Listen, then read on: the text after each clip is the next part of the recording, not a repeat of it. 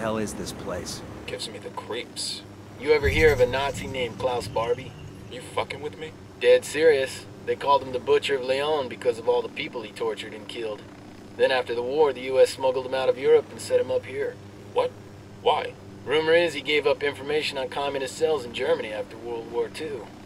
Still, he got up to all kinds of trouble here in Bolivia, right up until the French got their hands on him and brought him back for trial.